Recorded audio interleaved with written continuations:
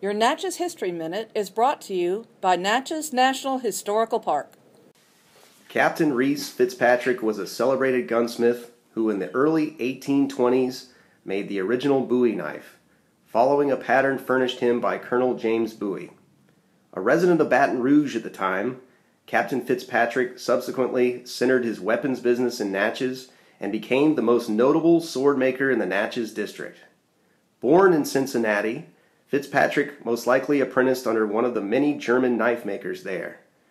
In 1848, he was chosen to make a sword of honor for the citizens to present to General John Quitman for his service in the Mexican War.